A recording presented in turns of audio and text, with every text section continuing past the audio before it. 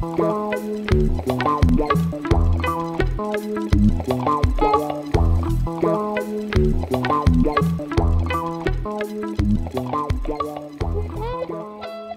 right, thank you.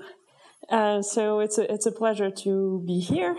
So I'd like this to be as interactive as possible. I don't want to be talking for an hour and 30 minutes without having any idea if you're getting what I'm talking about. So don't hesitate to interrupt with questions. I have a lot of material, but I'd rather go through less and that we all interact than throwing a bunch of slides at you.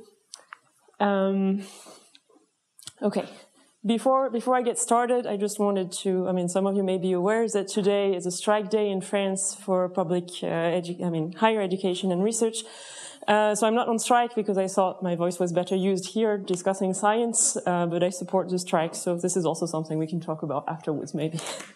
Okay. So let's talk about science. Maybe I can move somewhere I can see my slides here. The type of problems I'm interested in can be summarized in the following way. You have data that's genomic data that's been measured, I'm keeping it very generic, that's been measured on a number of samples, and those samples have also been phenotyped. So here I have a case-controlled study, so I have samples that are orange and samples that are blue. And I'm trying to understand which are the features, so the measurements along those genomes that explain why some of those samples are orange and the others are blue. So those genomic measurements, they can be of many different types. So you can measure protein expression, mRNA expression, SNPs, methylation sites. What all those data have in common is that you have a lot of measurements. So you have hundreds of thousands or millions or more of features, so measurements along your genomes, and you typically have much fewer samples. So I work mostly in complex diseases. You're happy if you have a few thousand samples in your data set. And so the type of problem you have here is that you're trying to do inference on data where that's very high dimensional with low sample size. So that's something that people sometimes call large P small n data, where P is your number of features, your number of measurements on the sequence on the genomes, and n your number of samples. Okay, so this is not big data. This is not big data for two reasons. The first one is that the type of data I'm talking about very often fits in the memory of my laptop that's here, which doesn't qualify as big data. And the other reason is this high dimensionality with low sample size is something that people sometimes refer to as fat data by opposition to big data. So big data is lots and lots of samples.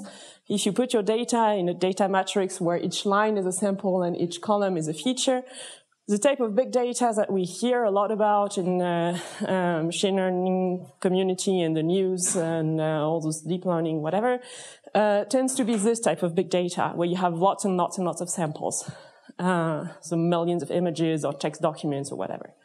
What we're talking about here is the data matrix is the other way around. There's much more features than samples. And this causes a number of problems. And this you can't really address these problems in the same way as you address those. Okay.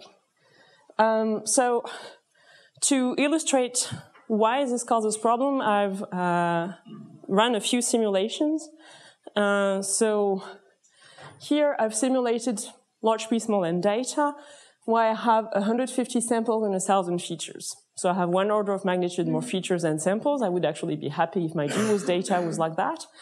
And I've chosen 10 of those features to be causal in the sense that I've created a phenotype that's a linear combination of those 10 features, and then there's some noise. So what this means is here I have my 1,000 features, and what you see on the y-axis is the coefficient associated with this feature in this equation. in this linear model. So what you see is that like there's 10 points that are orange. There's the features that have a non-zero weight, and most of the all the other features have a weight of 0.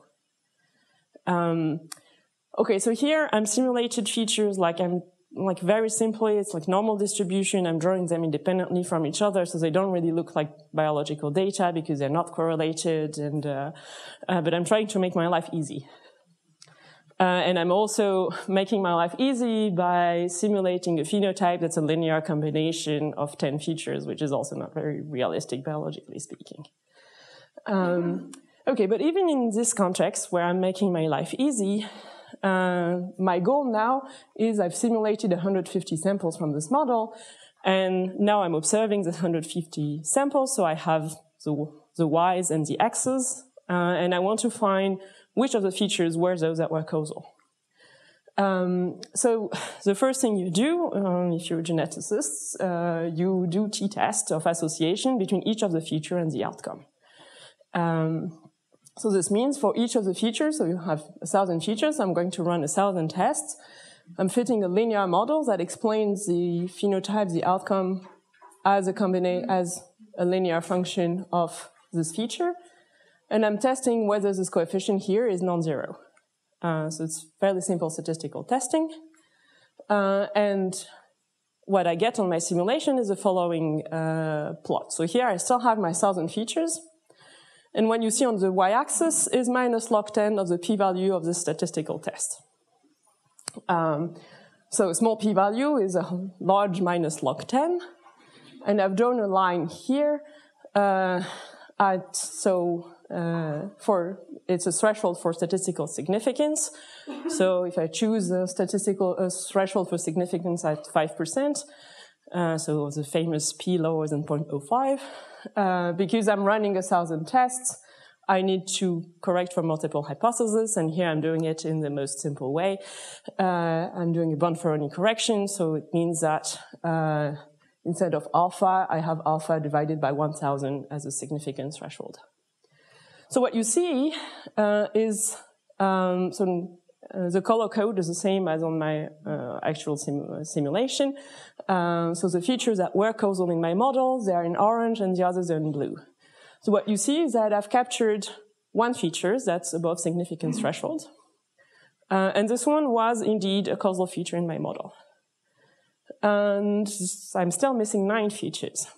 The second thing I wanted you to observe is that if I take the significance threshold and I lower it because Bonferroni is too conservative, the second feature I'm picking is this one, which was not a causal feature. And what's happening here is that, the reason this happens is because I have more features, than samples.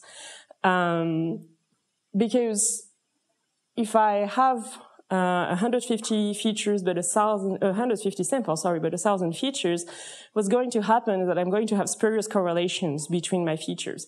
So they're not correlated, they're not actually correlated because I've drawn them independently from each other. But because if you take one particular feature, I only have 150 measurements, there's the samples.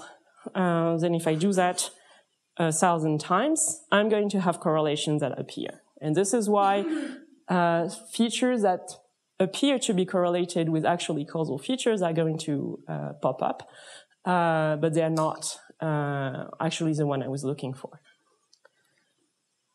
You still with me? Okay. Okay, so this is a bit disappointing. This is what people do in GWAS. So GWAS, I don't know if you all know what GWAS are. GWAS stands for Genome-Wide Association Studies.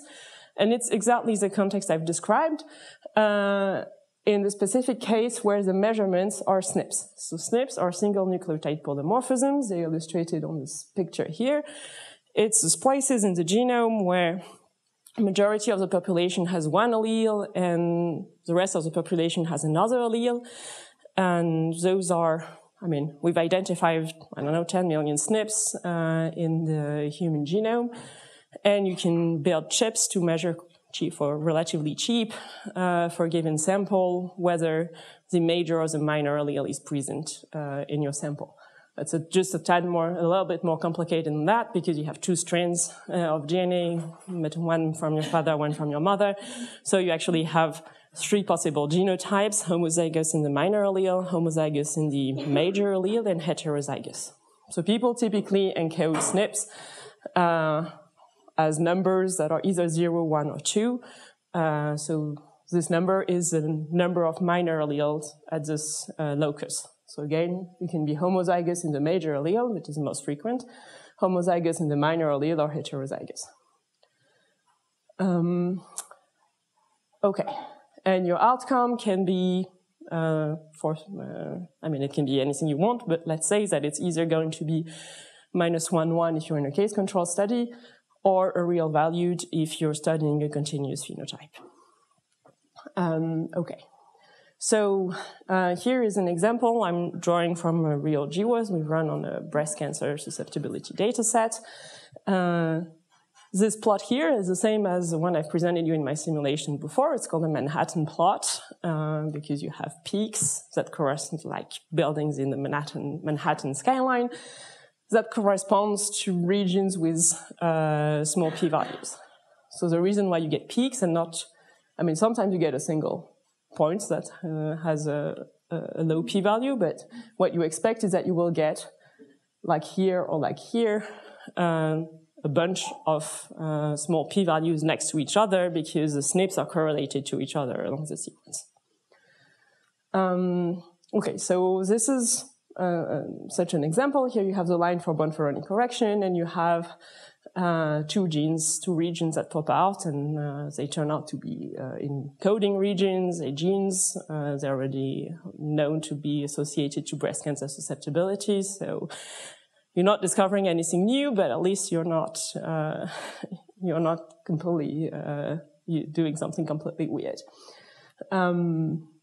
Okay, but again, if you look back at my previous plot, it's very likely that inside those peaks, there's some interesting signal. And you can't access it just with the classical statistical test. Okay, so this is one of the reasons behind this whole missing heritability concept that's around GWAS. So GWAS are like maybe 15 years old now, and there was a lot of excitement about GWAS first, and then people started realizing that they weren't giving them the results they were expecting to start with, and then so you can fight with people who are not doing GWAS, and between people who are doing GWAS and people who think that GWAS is useless, and so on and so forth. So this missing heritability is the fact that so you can estimate heritability of a complex trait. That's in itself a complex thing, but you can do it.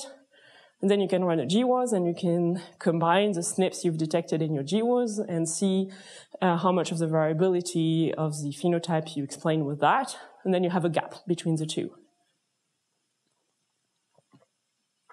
And this gap is the missing heritability.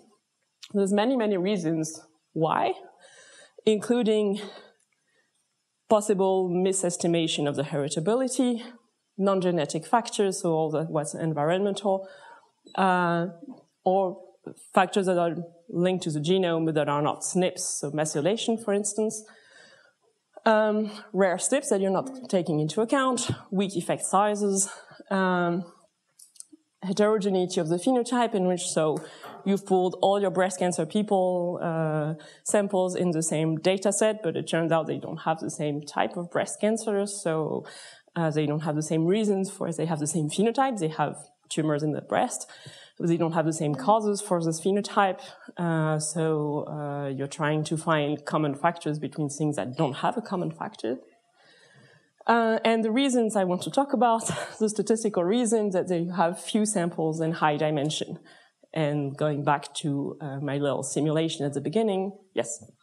So it's a question about the heterogeneity of the phenotype, because I've seen many recent GWAS on the other way around. They try to combine different diseases to try to pop out some genes that could be like all the mental illness, for instance, putting them together. Yeah, so I mean, if you're looking for, so there's this assumption that some genes have like this pleiotropic effect. They have an effect of multiple different traits, in which case you can pull your GWAS together, and you can even like do it the other way around, do what people call the PHIWAS, in which you're trying to identify, you have a bunch of phenotypes, and you're trying to identify which of those phenotypes are associated with this particular SNP or gene. But on the other way, so this is, I mean, it's not absurd to imagine that you have some region of the genomes that are linked to a bunch of, I don't know, immunity-related phenotypes, for instance. On the other hand, well, if you think about breast cancer, for instance, you have like breast cancers that appear because of an overexpression of a particular estrogen receptor, or because you have an overexpression of another gene, or none of the overexpression of the three main receptors that are known to be linked to breast cancer. So if you put all of those in the same data set, well, maybe you're just like mixing signals. So that's part of what making this complex. Any other questions? Okay. So the first thing you may think of about this simulation I've ran was that I simulated a phenotype that was a linear combination of SNPs, of features. And then I did individual SNP per SNP testing. So maybe I would have been better off trying to fit a linear regression between my outcome and my features. So fitting a linear regression means that now I'm learning a model in which I'm using all the features together in a linear combination. Okay, so this is one possible solution. So what happens with linear regression if you have more features than samples is that you have an infinity of solutions. It's equivalent to trying to solve a system of linear equations where you have more equations, more unknowns than equations, so you have an infinity of possible solutions. So this is one solution you can get on this data I've simulated. The dashed line here don't mean anything. They just help, for me at least, visualizing what are the largest values. Okay, so several observations here. So the first one is, no, you don't recover your causal features. You have those two SNPs here that have been picked. If you look at the features that have the largest coefficient in your linear regression, here you have things that have, in absolute value, pretty large coefficients that were non-causal. You have things that were causal that have very small coefficients. And the second observation is the scale here of the regression weights. They're all very small. So on my initial simulation, maybe I can go back to it. It was here. So the non-zero weights were between 0.1 and 0.3. And if I go back to my linear regression here, almost everything is smaller than 0.025. So really the signal has been spread out over all the features. And again, it's because of those spurious correlations between the features. Again, if I was running the simulation with more samples and features, first of all, I would have a unique solution. And second of all, given that I've used very small noise, I would have the right answer. I would find large weights on my causal features and very small weights on my non-causal features. But here it doesn't work. Okay, so what this implies is also linked to the problem of stability of molecular signatures. Because if this happens because of all the correlations between the features and because I have an infinity of solutions here, it means that I'm running it again and I'll get a different answer. And then if I get a different answer, it's really hard to go back to my collaborators and tell them, this gene popped up with a large coefficient in my linear regression. It must be involved in the phenotype. If when I run it again, it doesn't pop up again. So The concept of stability is this idea that if you're running an experiment several times, or if you're running the same kind of experiments on slightly different data sets, you should get the same answers. And an example of a case where this does not happen is molecular signature for predicting the apparition of distant metastasis in breast cancer. So this is something people were doing a lot in the early 2000s with gene expression data. So you had gene expression for a number of samples, and then you had good prognosis or bad prognosis. Then you wanted to see if you were able to predict prognosis from your gene expression data. So there's two papers that came out shortly, one after the other. So the first one in 2001 by Thurley et al., a signature of 456 genes predicting this phenotype. And in 2002, a paper by Van Ver et al., a signature of 70 genes. Those two have about the same predictive power, so they have the same performance in predicting whether you're relapsing or not. They have an overlap of 17 genes.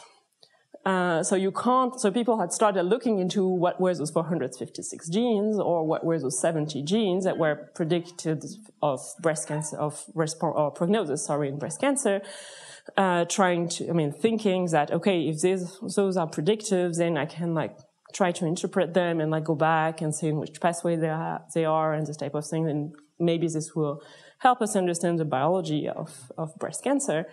And then when people started realizing there were very small little overlap between those two signatures, they stopped doing that a little bit.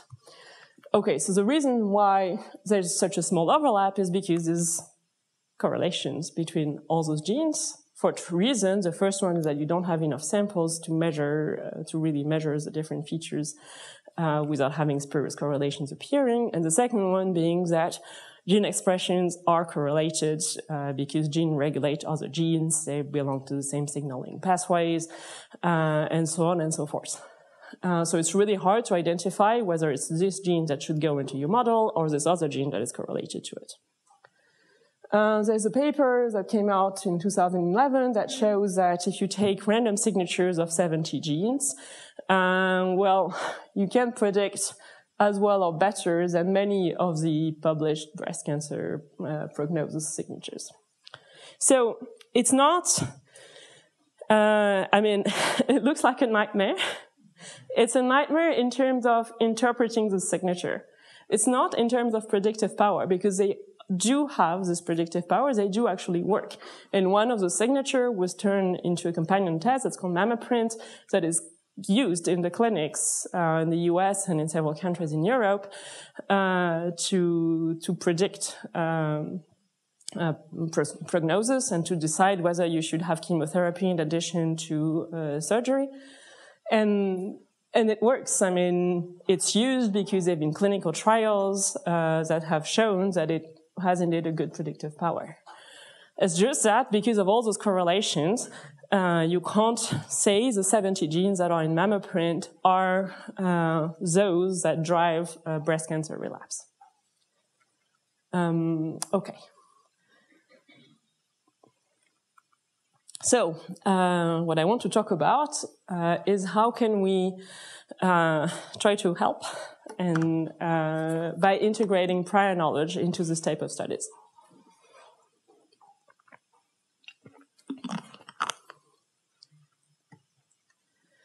Okay, so the idea of integrating prior knowledge is if I have several possible solutions to my linear regression, for instance, can I pick one that is most consistent with previously established biological knowledge? So as to, I'm hoping that if I do that, then the solution I have is closer to the biology than one that's just correlated with that one.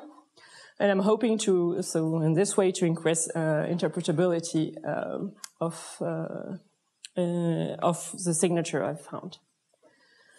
So prior knowledge can be represented as many things, but today I'm here to talk about prior knowledge being represented as networks.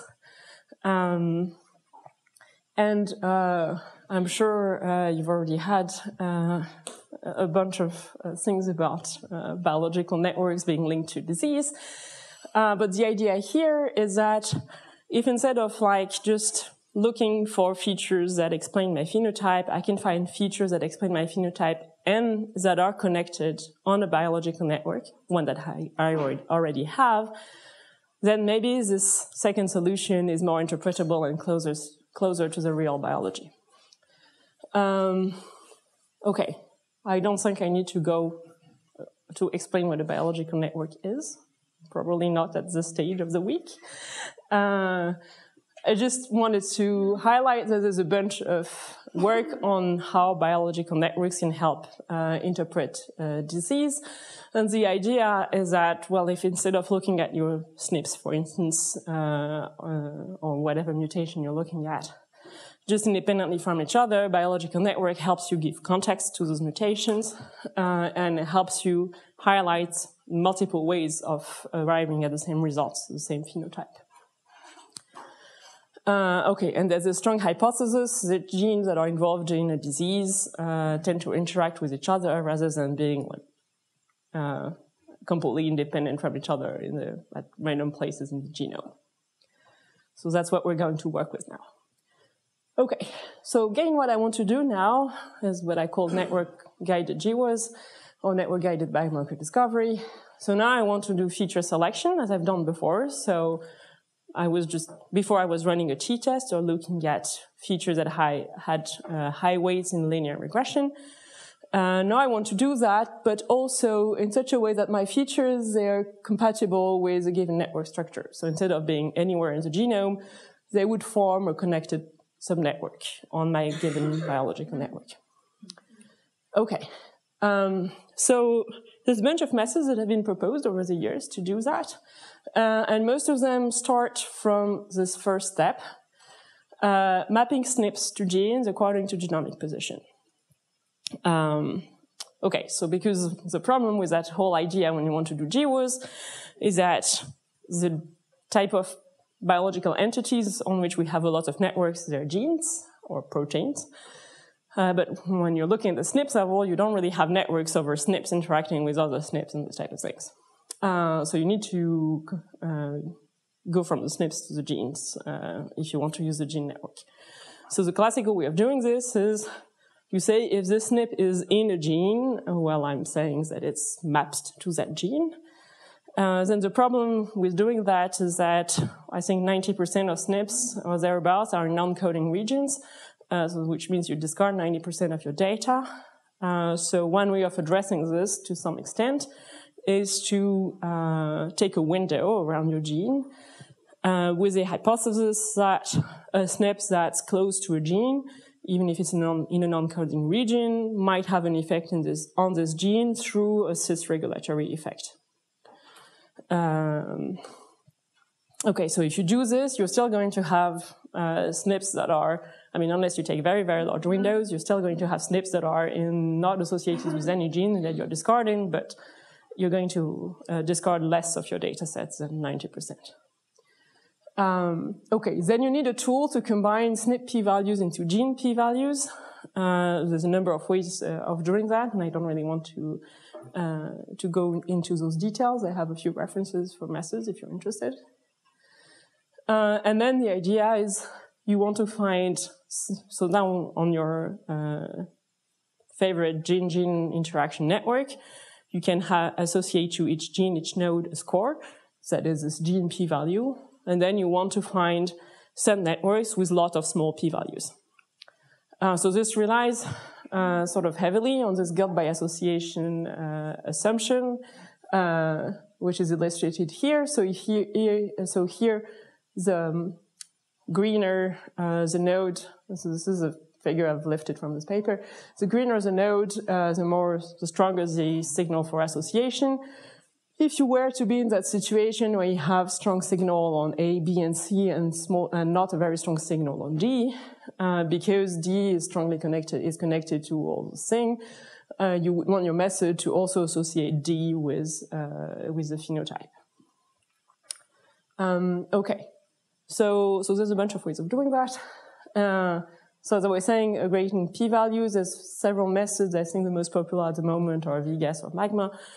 And then there's a bunch of methods who do that. So find high-scoring modules. So once I've built my gene-gene interaction networks with scores at each gene, finding subnetworks with low p-values or high scores if you've transformed them into z-scores. There's a bunch of methods that do that. And I'm not here to advocate for any of those methods in particular, because those methods, they make different assumptions about what it means to be a subnetwork that is that has lots of small p-values, if you want. And I have no notion of which, if any, of those methods is the most valid biologically. But what I want to stress is that they're going to give you different results. So for instance, lean is focusing on star subnetworks. So it's only looking for modules where you have one node and its neighbors. So it's not, of course, not going to find the same results as a method that is looking for any type of subnetwork. Okay. Do I want to go into the detail of DMGWOOS? Maybe not. Okay, let me summarize DMGWOOS. So I've called it here a greedy seed and extend a heuristic. The idea of DMGWOOS is that, so you're going to consider each of your genes in your network as a seed, and then you're going to try to grow from the seed. So you're going to evaluate, okay, I'm this gene, I have this p-value or this z-score. If I grab this, one of my neighbors, does it increase my z-score? Does it, well, what's the p-value I get? If I also add this neighbor, what's the p-value I get? And so on and so forth. And then maybe you can go to the neighbors of your neighbors, and you grow in that way. You don't go very far. Then you do that for every single node. So every node in your network grows its little subnetwork of things that allow it to increase its lower its p-value, and then you combine networks that bump into each other if you want. So it's a heuristic in the sense that there is no guarantee that if you do that, you end up with the subnetwork with the smallest p-value that's possible, but doing this is an NP-hard problem, so you do have to rely on heuristics. Okay, one thing I wanted to emphasize, I'm sorry, this plot is small, about DMGWOOS, is that it does have parameters, unlike what some people believe when they run it without looking at the documentation, which are in particular the number of the depths of neighbors you look at. So are you looking only at your neighbors, or are you also looking at the neighbors of those neighbors, and so on and so forth? And also, when do you stop growing? You need a threshold to decide that you are increasing your z-score or not. And what I wanted to show is that, so this is a simulation. It's not the same as the one before because I didn't run them at the same time. So it's not exactly the same, but it's really the same concept. And here, so what I've done is that my SNPs, so I still have 1,000 SNPs. They belong to 200 genes. So each SNP, I've made groups of, 5 SNPs. Each group of 5 SNPs is a gene. The genes are connected on a simulated network, small network. And so what I've simulated was that I had a number of genes that were the true genes that were connected on this network. They were forming a module. So the first thing here, so the line at the bottom, I hope you can see the dots. Those are the true genes. So the one I simulated is causal. If I do a single SNP GWOOS, I pick up, so as before, the genes I pick up, they're real. Well, no, this one is not real, but I picked up 2 real genes. And I'm missing a bunch of signal, and I have this one that's actually spurious. I just wanted to show that DMGWOOS you get, depending on the parameters, you get different answers. So there's some genes that appear to be easier to find than the others, in particular those that were found by this classical t-test. And there's some regions here or here where you find genes that you shouldn't be finding. And mostly just you get different answer with different parameters, and there's no really good way of deciding that you favor this solution over this solution, except for like looking at it and saying, I like that one better. I'm singling out DMG was here, but this is true of most methods, right? I just don't want to, I don't want to pick on a method. I just want to highlight that. It's true of most bioinformatics tools, I guess. Okay. So this is another way of illustrating my point about those different methods making different assumptions. We ran those methods on the same data I've presented the Manhattan plot on before. And you do see, so one of the methods I mentioned before was lean. Lean didn't find any star subnetwork associated with the phenotype, so I discarded it. You see that you get very different solutions. So Heinz is very conservative and only find 4 nodes, but they are all connected to each other. GMG has like this sort of hubs, and then like it spreads out. Hotnut 2 gives you more like, there's a few hubs, but it tends to be like small connected components. Sigmod is a bit of mixing between both. So those are the type of results you get. So you use a different tool, you get a different answer. That's what happens, right? Another way of looking at this is, so this is a Manhattan plot I showed you before, except that now I'm plotting at the gene level and not at the SNP level. So what I'm doing here is that I've colored in black. Well, I didn't do it, but Hector Clemente, with whom I worked on that, did it.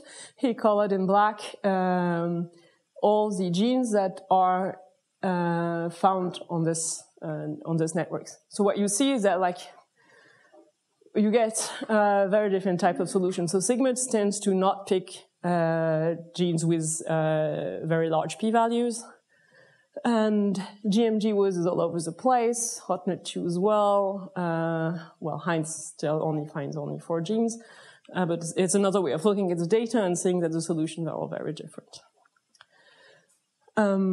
Okay, so I'm going to pause this for a while. I'll come back to it and tell you about a tool in statistics and machine learning that's called regularization, and that is one way of incorporating prior knowledge into statistical models. How many people here have heard about regularization before? Okay. Maybe some people have heard about the lasso and don't know that it's called regularization. A few more. Okay. So the idea of regularization is that it's a way, again, it's a way of constraining your solution. Okay, so what I'm showing here. So far, what you have here with a bunch of symbols, it's just the regular linear regression fitting. So it's the ordinary least square. It's the thing we've learned how to do since Gauss and Legendre, depending on if you're more German or French. The way you fit a linear regression is that you find the coefficients W that such that so as to minimize the sum of the squares of the differences between the true label, the true outcome, and the prediction. So this is your prediction. This is a true label. You square it, and you sum this over all your samples. And the linear regression finds the weights that minimize this loss. Excuse me? Yeah. Is that what it's called, entropy?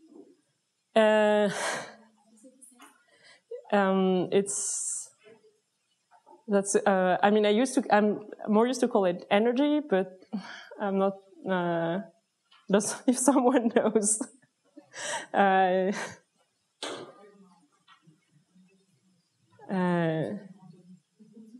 Okay.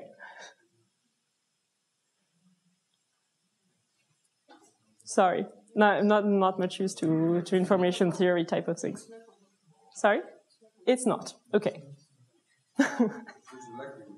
It's a likelihood, it's an energy, it's an error, it's a risk, it's many different things depending on which field you come from, which means it could have been an entropy coming from a different viewpoint.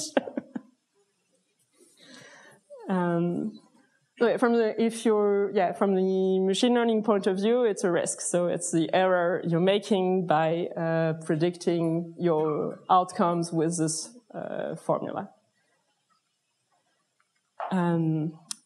Okay, so this is looking for a needle in a field. If you want, allowing, when I'm doing that, my coefficient, my regression coefficient, W, they can be anywhere in RP. So each of them can take any value between minus infinity and plus infinity.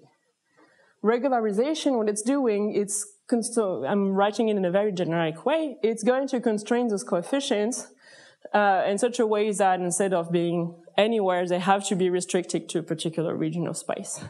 So I'm still looking for a needle in a haystack, but it's a bit better than the previous solution. Okay. One comment here, there's this coefficient here that's called, I wrote as lambda. It's called the regularization coefficient. And it controls the relative importance of respecting your constraint and minimizing your error or loss.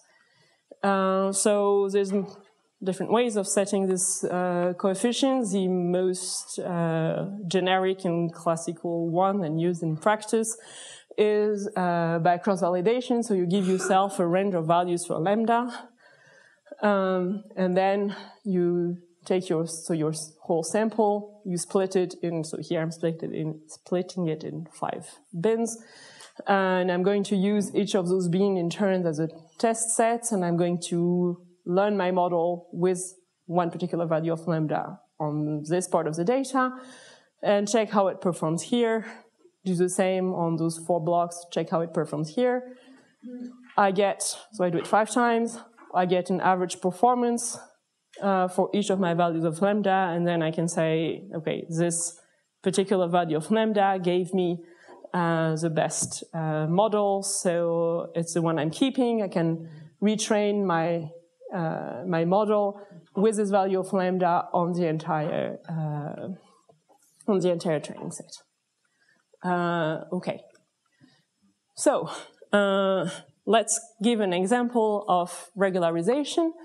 So I'm going to use regularization to encode prior knowledge or hypothesis. And here, the prior knowledge or hypothesis I'm encoding is that relatively few features are important.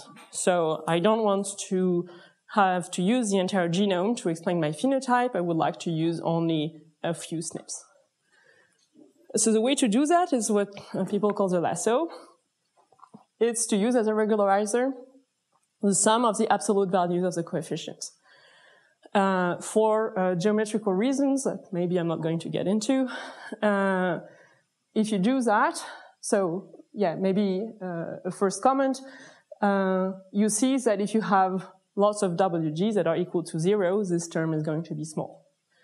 And so this is actually what this term is doing. It's going to force a number of regression coefficients to be exactly equal to 0. Another comment I could have made when we were talking about lambda is that if lambda is small, close to 0, you don't care about your constraint, and you're fitting your classical linear regression. If lambda is very large, the only term that's going to matter is this one. So in this case, if lambda is very large, you're not going to care about minimizing the error. You're only going to care about minimizing the sum of the absolute value of the coefficients. So you're going to obtain coefficients that are all equal to 0. So you're going to respect your constraint very well. You're going to select no features, and you're going to have a completely useless model. So hence the importance of choosing lambda wisely. Okay, so lasso stands for, let's hope I'm not messing it up, least absolute square selective operator. There's a least absolute because of this. O for operator. S is sparse selection operator. So people, when you talk about the lasso, you talk about sparsity, which is this idea that many features will have a weight of 0. So the solution is parsimonious. And then you can consider that only the features that have a non-zero weight are the ones that are selected. Okay. How does this work on my simulation? A bit better. So this is the same simulation as I started with. So now you see that the value of my regression weights are closer to the initial ones in my model. So they're now again between 0 and 0.3. You see that you have few features that are selected. Indeed, most of them had a weight of 0. You still see that some of the features that have non-zero weights were not causal, and here 2 of the features that were causal were not selected. But we're moving towards something. Okay. Going back to stability, lasso has a big drawback. It's very unstable. If you have correlated features, and again, biology, your features are going to be correlated. Fewer samples than features, your features are going to be correlated. In essence, the way you can see it is that if you have 2 strongly correlated features, the lasso is going to randomly pick only one of them, where the linear regression would kind of like spread the weight between the 2 features. So the lasso is only going to pick one of them randomly. So meaning you run the lasso again, it's going to pick the other one. So which is what I wrote here. So if you run it several times, even on the same data set, you get different results. So if you run it several times on different related data sets, you're going to get entirely different feature sets explaining your phenotype. So there's 2 ways to address this issue or limit the problem, if you want. One is called elastic net. So the idea is that instead of just doing, here's the lasso, you're just using the lasso as a regularizer, you combine it with this regularizer. So it's still, I mean, you still see that this term is small when lots of wj are equal to 0. But this has the effect that if you have several correlated features, it's going to pick all of them and spread the weight, share the weight evenly between them. So you'll end up with a set of features that is larger but more stable. I mean, there's no way, if you have correlated features, there's no way of, I mean, here in this case, the only way of being more stable is by picking all the correlated features, and then you pick them every time. There's another way of addressing this, which we can combine with the elastic net. It's called stability selection for the lasso. The idea is to repeat on multiple, this optimization thing, so repeat the lasso on multiple bootstrap samples on the data. So bootstrap sample is when you pick as many samples as you had originally in your data set, but with replacement, which means you're going to pick some of the samples several times and some never. So this creates a subset of your samples. And then you have a procedure to keep only the features that are selected often, with the idea that, okay, this feature was selected in 90% of my bootstraps, so that's probably meaningful. Okay. Let's have another small interruption to talk about p-values. So I don't know about your different respective fields, but when you work in GWAS, people want p-values. So I'm not particularly dead set against p-values. I just wanted to take this opportunity to, maybe something this is still something that you should wonder about. Do you really want a p-value? And I think it's important to remind you what a p-value is. A p-value is a probability that the value you observe, that it's a probability of observing something as extreme as this value under the null hypothesis. So it's informative. It's not magic. It's not like a magic wand that if it's lower than 0.05 you can publish, and if it's not, you can't publish. I've put a bunch of references on the slide if you want to dig larger in this question, but there's things from the American Statistical Associations and so on and so forth about p-values. Okay, what I wanted to say was that as soon as you start doing something a bit more complicated than the statistical tests, like simple univariate statistical tests, it starts getting harder to get p-values. So it's actually possible to get p-values for the lasso. So it's something very recent. I mean, the lasso was proposed in 93, 94.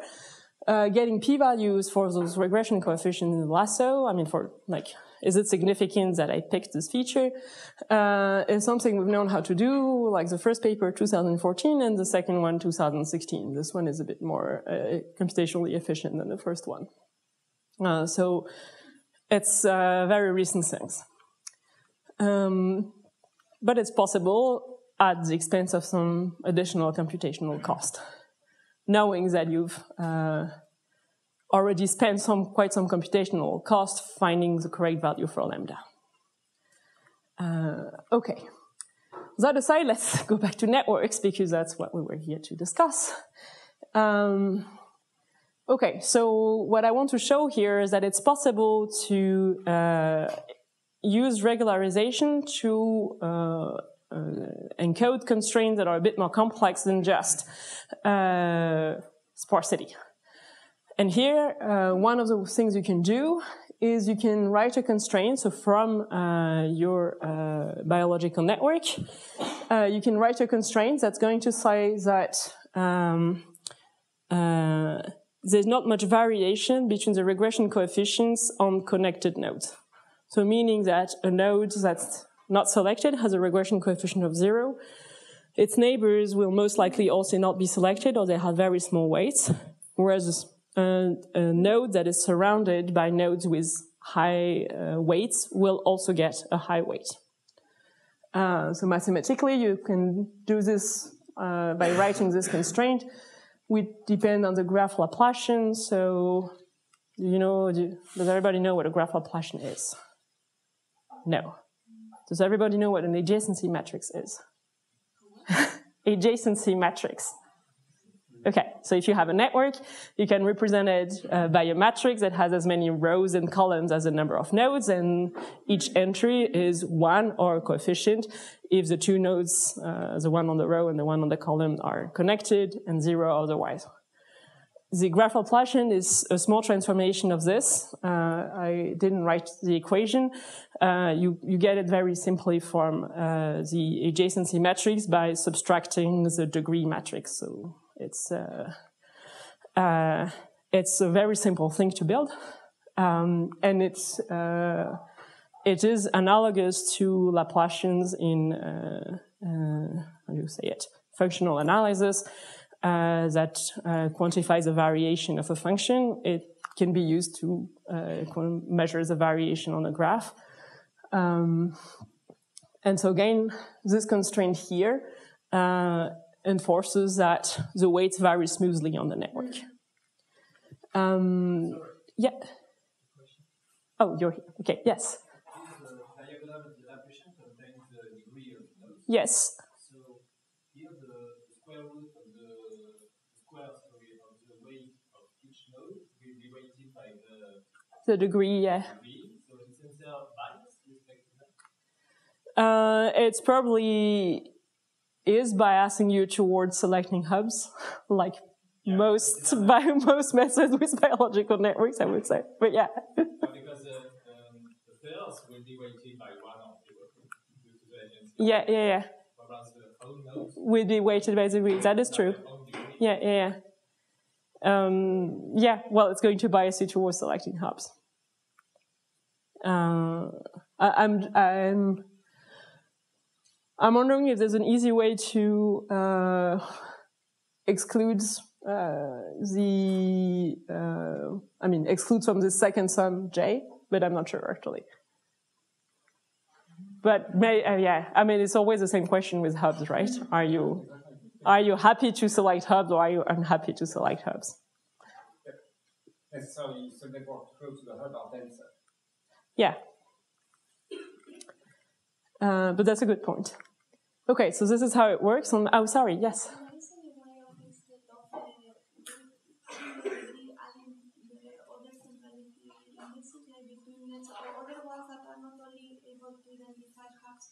Based on degree, but based on other features of the network? So that's a good question.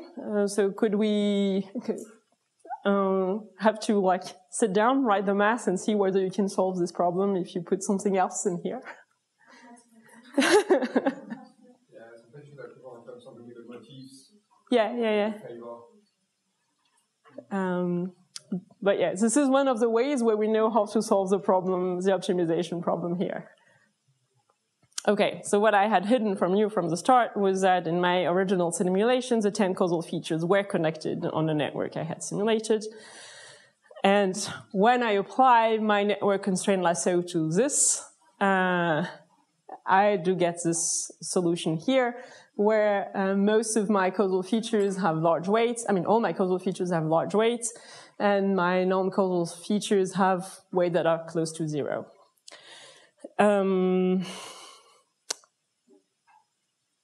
Yes, one comment here is that if the network is unrelated to the problem, so if I'm running the same simulation, but I'm using a network on which the features are not connected, it's just going to, I mean, it's not going to help, right? I mean, you're supposing that your prior knowledge is helpful. Yeah, Hervé.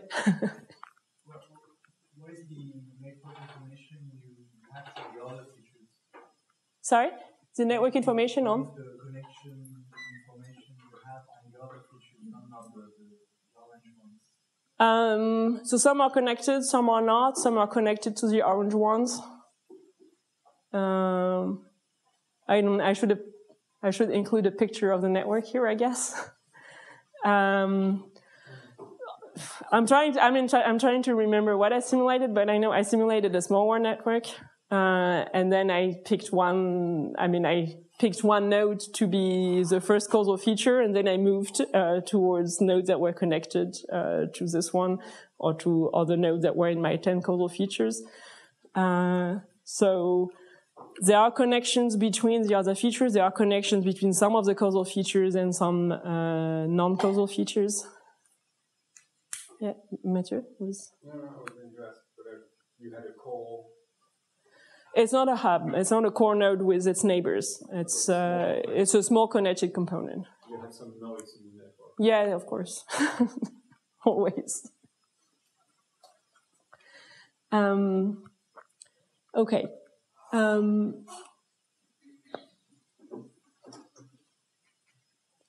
Let me. Well, I was saying yesterday that I had spent time checking that my slides were in order, but now I'm realizing that maybe not. So here, I'm still working at the gene level. So maybe I've combined my SNP p-values into a gene p-value, but the networks I'm working with, they're networks on genes. So I can run this type of methods on networks with tens of thousands of nodes. What I cannot do is, if I had a network over SNPs with hundreds of thousands of nodes, I cannot run this type of method. It's just computationally too intensive. Well, I may be lying because I started worrying about this in 2012, and so maybe now it actually would be possible.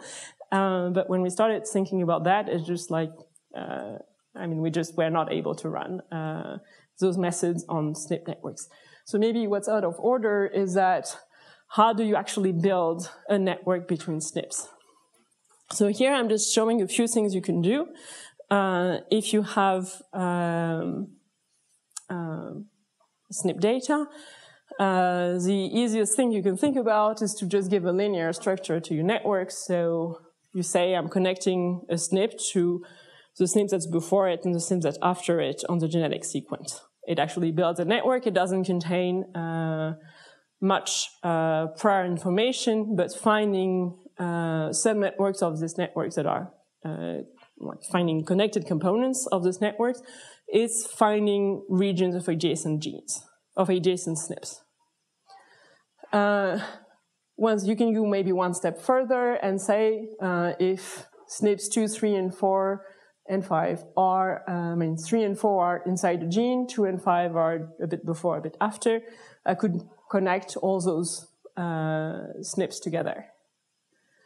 And probably the most interesting you can do is if you have gene-gene interaction networks that tells you that gene 1 and gene 2 are connected to each other, you can build the SNP-SNP interaction networks in which you connect its SNPs that's mapped to G1 to each SNP that's mapped to G2.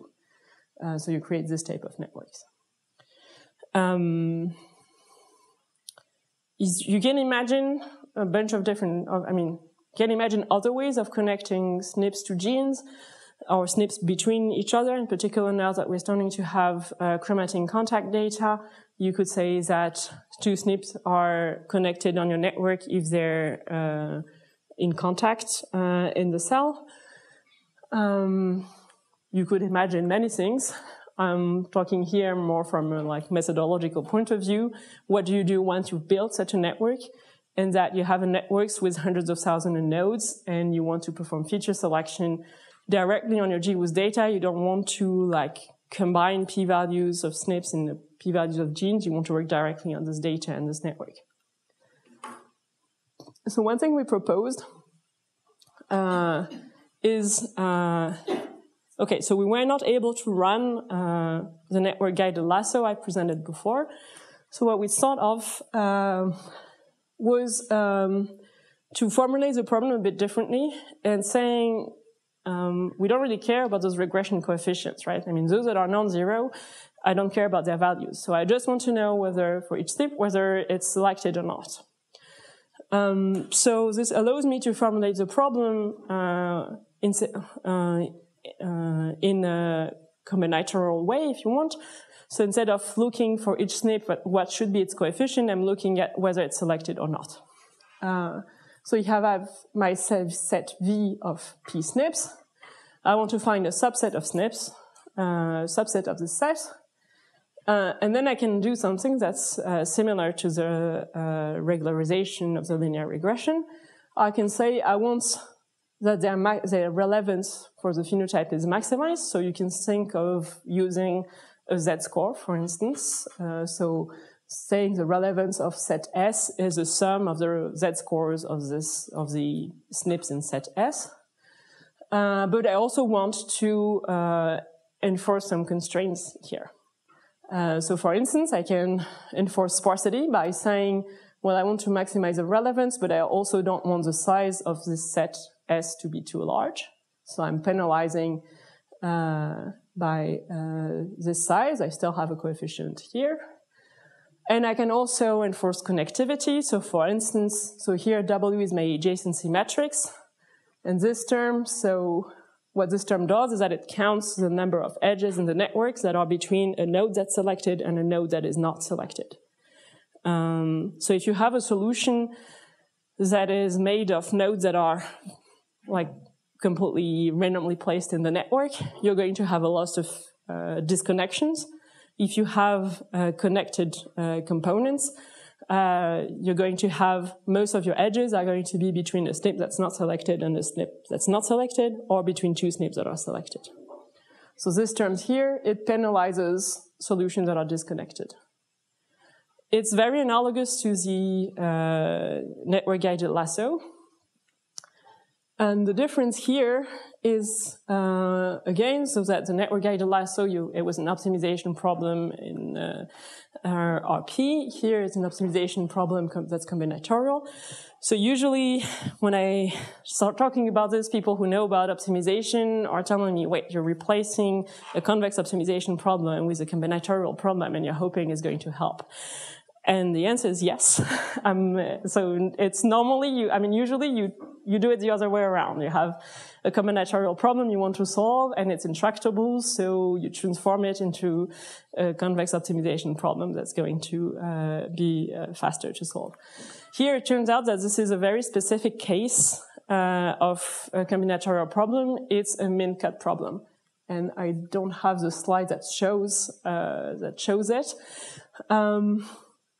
Who knows about graph cuts? One person, two persons, a few people. So maybe it's okay that I didn't show the equivalent graph cut version. So graph cuts, the idea is you have a graph. There's a node that's a source and that's a node that's a sink, and you want to split the graph in two. So connecting some of the nodes to the source and the rest to the sink in such a way that so it's equivalent to something that's called max flow. So one way of thinking of it is that if each of your edges is a pipe, and if you have weighted edges, you have a larger pipe if you have a larger weight. If you put water from the source, you want the maximum amount of water to arrive to the sink. So that's a problem that's very well solved, in particular in computer vision. And there are ways of solving it efficiently, in particular if the network is not very densely connected, which is what we have in biology.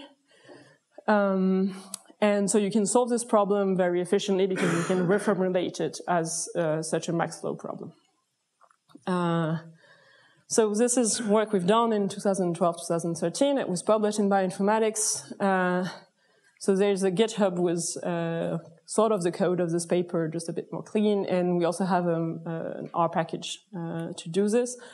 The R package is meant to run directly on GWAS data and also run the optimization of the lambda and eta parameters, just behind the scene, if you want.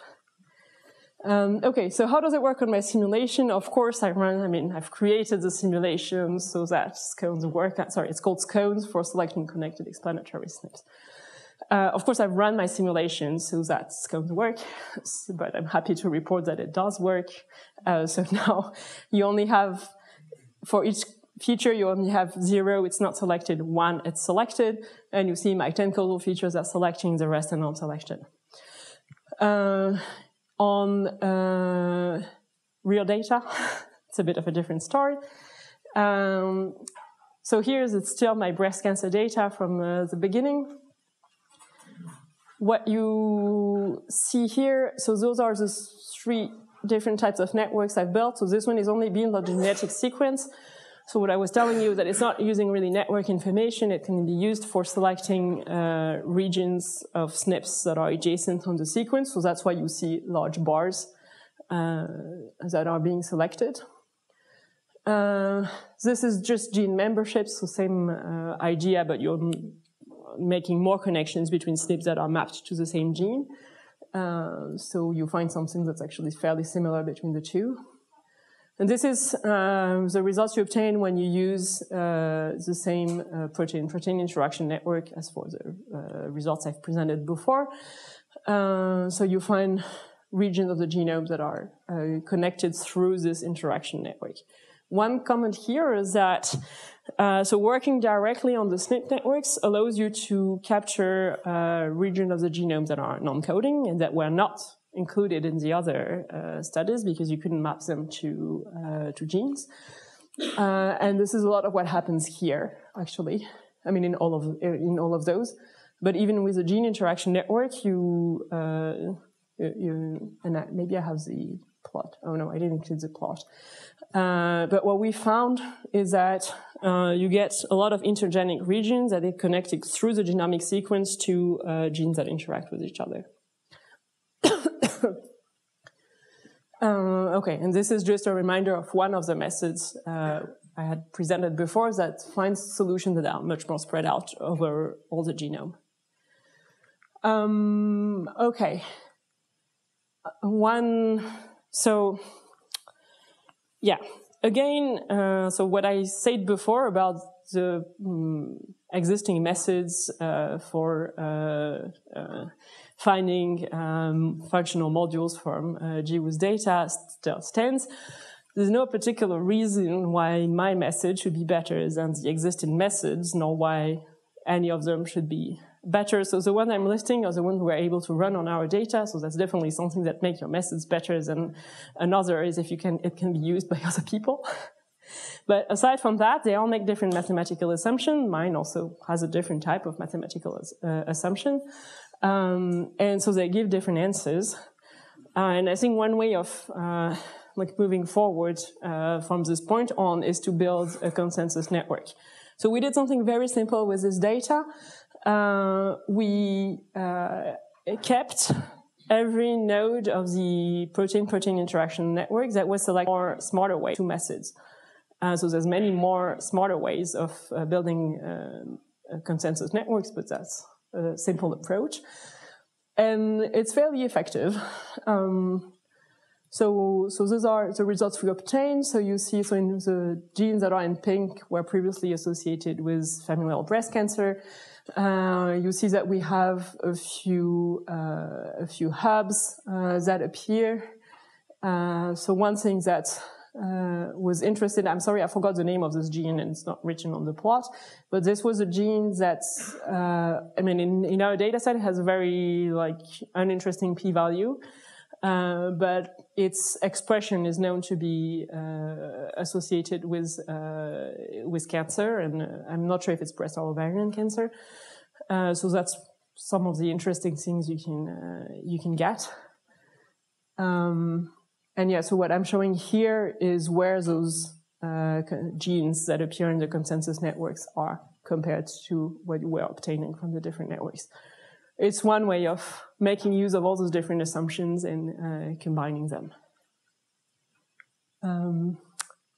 Okay, yes? How do you know which ones are relevant? Like if you're comparing the results you get with the different methods, here you don't have a gold standard. So yeah, you don't have a gold standard. That's one of the major issues of all this feature selection and problems in biology. So there's a bunch of things we did on this that I'm not showing here, but in essence, two ways. One is that this particular study, it's run on a small French cohort of about 2,000 patients. And one thing we did was comparing our results to a large cohort that's called BCAC, which is it's Caucasian people and with also familial breast cancer. So, of course, I mean, the reason why people started this small French study is because they think there's some specificities maybe that will appear in the French population, but at the same time, it's not absurd to think that we should find things that were found in the larger study. And so one thing we looked at is whether the genes we were picking were significant in the standard GWAS in BCAC in the larger study. And this is to some extent the case. So that's kind of one of the things you do in GWAS is like you find shaky gold standards to compare yourself to. And the other thing we did was we looked at so how well using those selected genes, how it performs at predicting, at separating cases from controls and this type of things. It turns out it's shit at separating cases from controls in like any of the methods individually, including just the standard GWAS. Or lasso, or, I mean, nothing works for separating cases from controls. So it wasn't very informative, but that's the type of things you can do. So when we published scones, we worked on plant growth, plant data sets where the phenotypes were relating to plant growth. And that's one of the things we were able to do was comparing like, how well our it was a bit easier, the phenotype. So we were able to see how well the SNPs that were picked, how good they were at predicting the phenotypes. Any other questions? Yeah. So maybe I missed a bit something in the network that you choose. Yeah. So you mentioned protein-protein interaction. Yeah. Yeah. So would that be possible to use other types of networks? Yeah, definitely. And did you try? And how do you expect that to work? So that's one of the things we're exploring at the moment on this data set and another an IBD data set.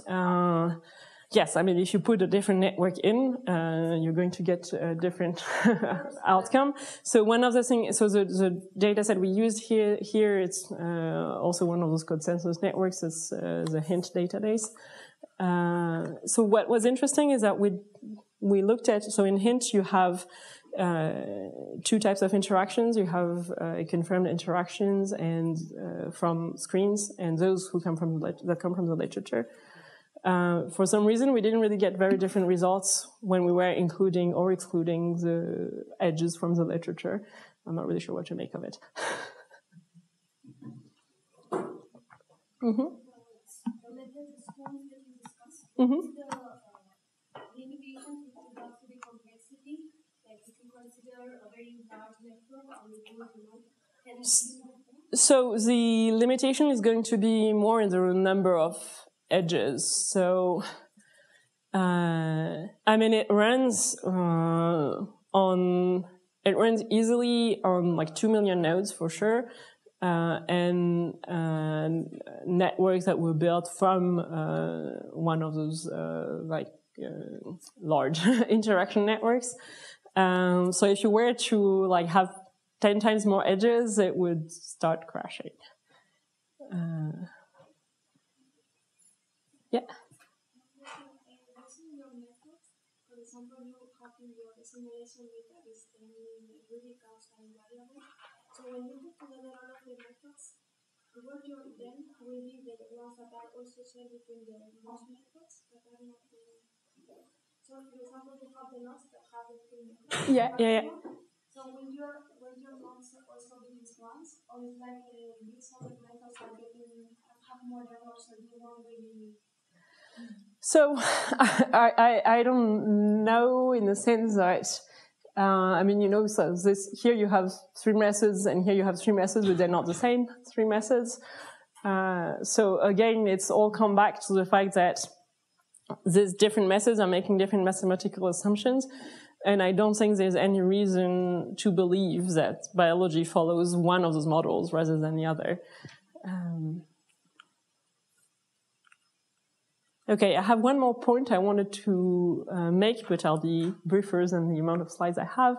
I just wanted to mention that, so of course, everything I've taught is like, you know, I've said we have like lots of limitations because we don't have enough samples. And I wanted to mention that there's a way to have more samples, which is not to sequence more people. We all know about that one. It's expensive and not always realistic. It's something that we call multitask approaches. So the idea is to combine related data sets. The idea, let's not look at the equation. So it can be done on the lasso, for instance. So the idea is that you're going to create a regularization term that's going to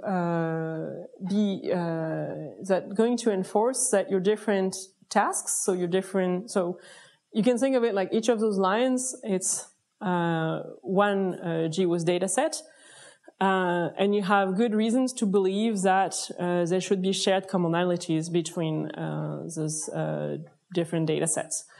So for instance, if you have data sets that are quantifying response to treatment and that you're talking about treatment of the same disease, it's not absurd to think that response to treatment is guided by similar genomic regions for the different molecules, but maybe not exactly the same for the different treatments, so they don't have the same target and this type of thing. So what the multitask lasso is doing is that instead of looking at each of those data sets individually, you're going to use a regularizer that's coupling the different tasks, and so that's what this term is doing. And so you're going to use the same features for all tasks, so which is why I have columns here. But then you can have different weights for each of those tasks. So you use the same features, but then you can modulate the importance of each of the features, and you could actually end up having like a white box here, having some of the features that are selected across all data sets, but have a weight of 0 in a particular data set. Yes? Do you use that if you have the same genotype with several related phenotypes and you want to see which SNPs, for example, are related to the... Yeah, that's the exact point. Okay. But it would be the same genotype data? Yeah, it would be on the same genotype data. Yeah, so it has to be on the same genotype data. So I just, let's not talk about this, or even though it's interesting, because then at some point people are going to want to have coffee. I just wanted to also state that this can be done on scones. So now I'm starting to have to use 2 lines to write my equations. But this first line here, this is just, I'm not even using the same notation as before, I'm sorry. But this, what you have here and this between those 2 parentheses is just scones on each individual task. So if I'm just doing the first line, what I'm doing is solving scones on each of the individual tasks.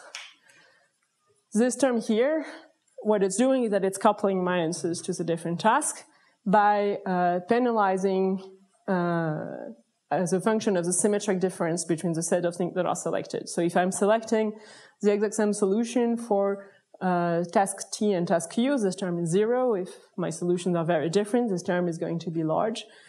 But you have this flexibility of saying, well, I'm ready to have a bit of penalization here because I didn't select the same SNPs exactly if it improves relevance for each of the tasks, for instance.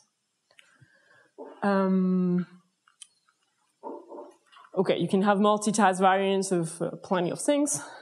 I just wanted to highlight this. So this idea of coupling different GWASs and in which you think that, so you don't want to treat them as a single data set. I mean, if you're looking at, I don't know, breast and ovarian cancer, you don't want to say, oh, it's all the same cancer. But you might want to say, look, they share commonalities. Can we look for features by saying that, looking at those two together and trying to couple the solutions. Okay? This is just not complicated. Okay, so for instance, if you want to use multi-scones, so we've shown on, I mean, it's still in the plant data that you do benefit from using multiple related tasks. Also, your solution is more stable. The drawback is that it only scales to a small number of tasks. So you can do it if you have 3 or 4 related phenotypes. If you want to do a drug screen where you have you're exposing cell lines to a number of drugs and you want to understand what's driving the response to these drugs. If you have 1,000 drugs, this is not going to work. Okay, so I'm going to conclude with that on some of the things we're working on to move on from this. So I've mentioned the fact that SNPs are correlated. This is something that's called linkage disequilibrium. So you have several solutions to linkage disequilibrium. One is you can prune and keep only, so if you have a group of SNPs that are correlated, you only keep one and you only work on this one. It's nice because it decreases your number of features, which is something we want. On the other hand, you could say that there is signal on each of those SNPs, so you may want to combine them together. And if you combine them together, how are you combining them, and who are you combining? So one of the ideas between scones run on just the linear networks, this linear sequence, was that we were hoping it would find blocks on its own. But this is one of the questions I have about GWAS. Population structure is something I've not addressed, but it's a major concern in GWAS. I've talked about heterogeneity of phenotype, but it comes back to that a bit. If you have in the same data set different populations, they may not have the same genetic causes for the same phenotype. So there's the two most straightforward ways of dealing with that. The most straightforward way of dealing with that is to separate your data in homogeneous populations. Now, if you do this, you reduce your number of samples, so it's clean, but it's you lose statistical power. What is frequently done is to incorporate populations. So you may know that you can measure population structure by doing principal component analysis on the entire genomes. You can include those principal components as covariates in your model. That's what most people do in GWAS. But what I'm interested in is using those multitask approaches I've presented on the different subpopulation of a data set and see where this goes. So this is one of the things we're working on at the moment. And this is something I was expecting much more questions about from this community. I've had a few. But how do you actually build those SNP networks? There's so many possibilities at every level. First, Are you relying only on SNP to gene mapping, or also do you use SNPs, or do you use other ways of saying those two SNPs should be connected to each other? If you use SNP to gene mapping, are you relying only on genomic coordinates? Do you want to incorporate non-EQTLs and chromatin contacts? Which gene network are you using? So many things. So we're working on this at the moment. I don't think it's not going to be magic. There's not going to be a solution where we say you should do this mapping and use this gene network, because that's going to be data set and phenotype dependent, right? But still, at least having the toolbox to easily try out all those different possibilities would be a good start. Okay, and then I'm done. I was told I had to give you a little exam. So I think for now I'm only giving you the questions, and I don't know, Mathieu, if you want me to give you the questions again afterwards. Anyway, so I think this is for tonight. So here I have two questions. The first one is about GWAS. So GWAS are doomed because they failed to uncover the genetic basis of all diseases, because the same phenotype can be due to many pathways. Big Ho's is just too many SNPs with respect to the number of samples, and we're not getting anywhere. Or maybe GWAS aren't that doomed because, as I was saying, we started doing this 15 years ago, when 50 years in the big scheme of things isn't that long.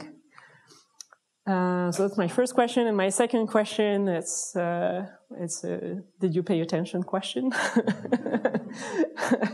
And it's integrating parallel and statistical models can be done through regression, regularization, regeneration, or regulation.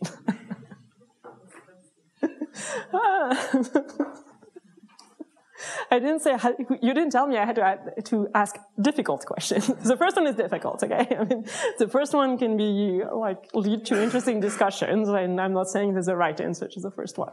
The second one definitely has a right answer. Okay, with this I have a bunch of people to thank with whom I've worked on these topics, in particular Dominic Grimm, Mahito Sugiyama, Yoshinobu Kawahara, and Karsten Bogvart, with whom I've worked, I've developed scones. Hector Clemente Gonzalez, who's worked with me since then on applying scones to a number of other phenotypes and developing it, making the R package, and he's conducted all the work I've shown on this breast cancer data set. And Victor Bellon and Veronique Stoven have worked on something I worked with them on something I skipped, but I still like to thank them. And I'd like to thank you for your attention, and if there's more questions, I'll be happy to take them.